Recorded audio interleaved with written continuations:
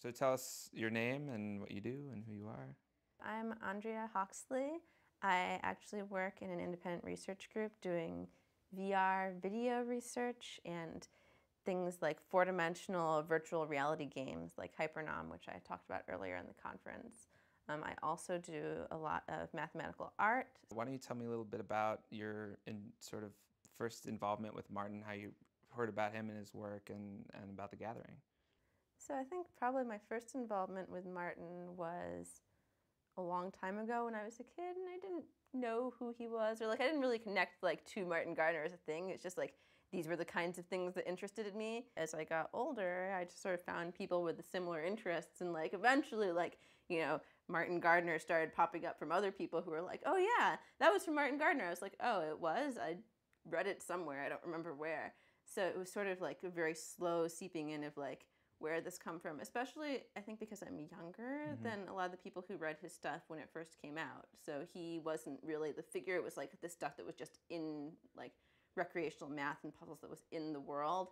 And like when you start interacting with other people who've already done it, who are maybe older, that's when I started getting Martin Gardner as a name that was connected to these things at all. Right.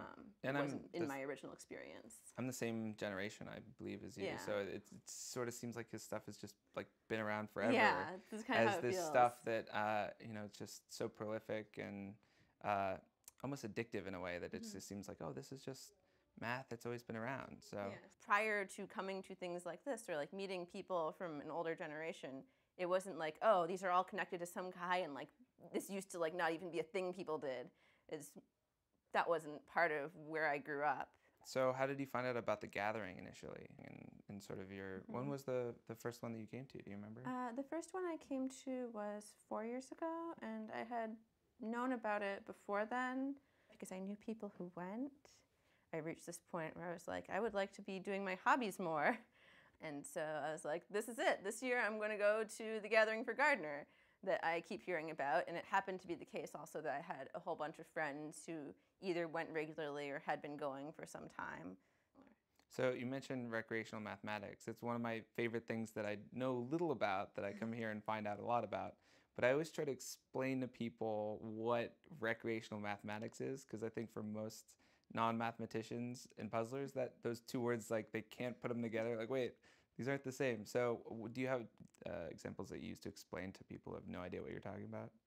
To a large extent, recreational math is doing something with math that is purely for fun, and you can use it to explain math, and it's not necessarily novel in the sense that it's expanding the horizons of math, and it's not something that's really boring, like sitting there and doing a page of multiplication problems, but it's something that takes math and looks at it in a more fun way. I think a good example is Fibonacci lemonade, which you talked about yesterday. Yeah, so, right. You know, basically taking proportions in Fibonacci, and it's a great way to sort of explain and understand what Fibonacci is to people that might not know it, or it's a novel use of it.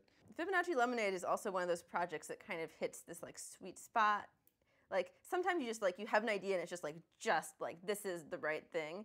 And Fibonacci lemonade was definitely one of those where I was sitting there thinking about mathematical food, and it's somehow it's like fun enough that you can do it easily. It touches math that's really approachable, like everyone's heard the Fibonacci sequence, but it's also really fun and approachable, and then you get to drink the results afterwards, so even if you hate math, you can't hate lemonade. Yeah, lemonade, yeah.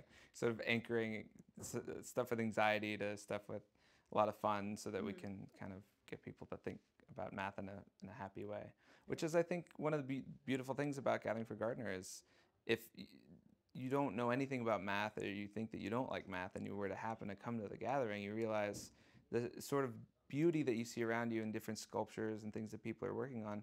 There's this underlying math in all of it, and being able to sort of take these beautiful things and understand them and recreate them in different ways. I think it's fun. I like dabbling in like little bits of math, which in some sense is also what recreational math is. It's just sort of the like, you know, dabbling in things and like learning things for the fun of it, but not necessarily for trying to advance any kind of math agenda.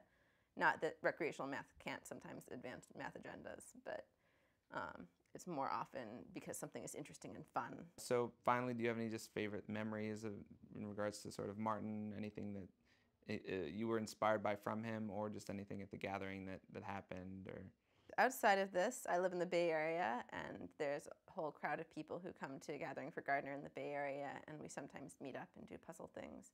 And since this is only once every 2 years, it's kind of like, you want to go do these things again. So some of my favorite memories are like meeting at people's houses who have like amazing puzzle collections in their houses, which obviously they can't bring here, and playing with all of the puzzles.